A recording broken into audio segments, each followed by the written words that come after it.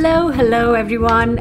Welcome back to my 5 days of Christmas, and today I'm sharing another really cute little festive bake.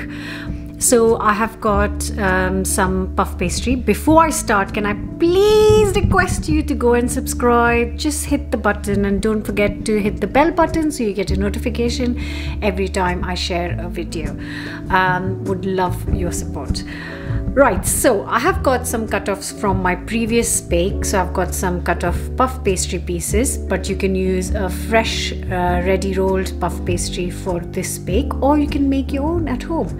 So I'm just going to flour some work surface, clean work surface, and I'm going to start by using these 3 different sizes of the star cookie. So I've got a large, I've got a medium, and I've got a small, and I'm going to cut out as many as I can from the amount of pastry I have left. I think I've got enough for 5 little Christmas trees.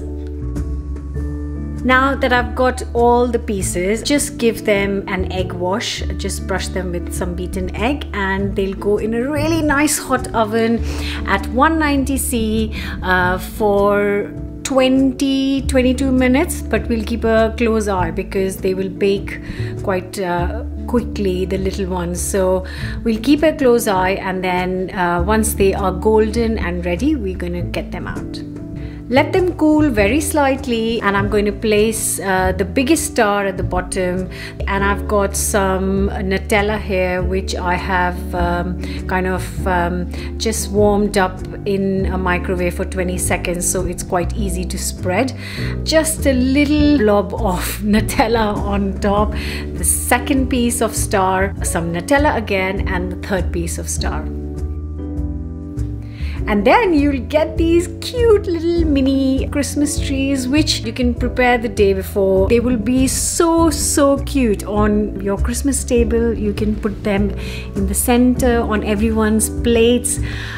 Really good for New Year's. You can change the shape and make something else, but these look really nice, and I'm going to finish them with some dusting of icing sugar.